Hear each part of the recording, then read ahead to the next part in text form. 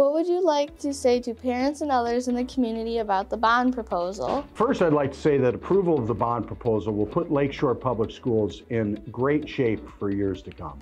This is going to enhance the way that we provide instruction to students.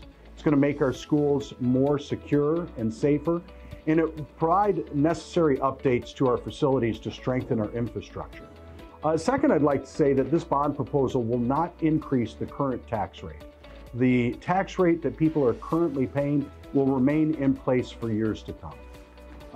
And of course, as I mentioned before, that tax rate is amongst the lowest in Macomb County. Third, I'd like to say that Lakeshore is a great place to learn because everyone works together.